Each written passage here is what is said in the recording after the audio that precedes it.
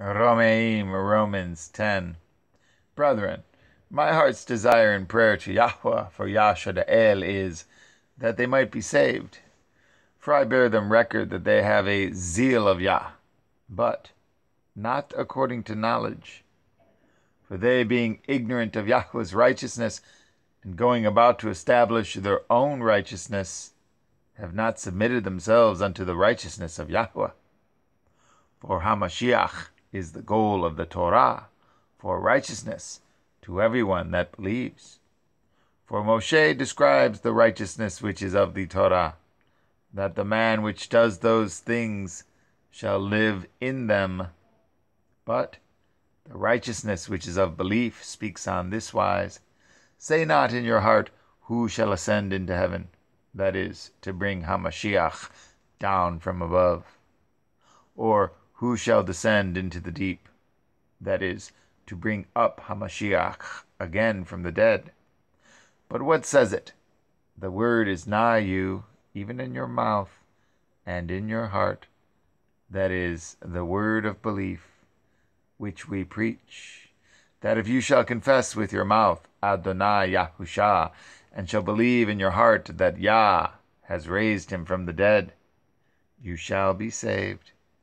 For with the heart man believes unto righteousness, and with the mouth confession is made unto Yeshua. For the Scripture says, whosoever believes on him shall not be ashamed. For there is no difference between the Yahudi and the Yavani, for the same Yahweh over all is rich unto all that call upon him. For whosoever shall call upon the name of Yahweh shall be saved. How then shall they call on him in whom they have not believed? And how shall they believe in him of whom they have not heard? And how shall they hear without a preacher? And how shall they preach except they be sent? As it is written, how beautiful are the feet of them that preach the Besarah of peace, and bring good news of good things. But they have not all obeyed the Besarah. For Yeshayahu says, Yahweh, who has believed our report? So then belief comes by hearing, and hearing by the word of Yahweh. But I say, have they not heard? Yes, verily, their sound went into all the earth, and their words unto the ends of the world. But I say, did not Yasha'el know?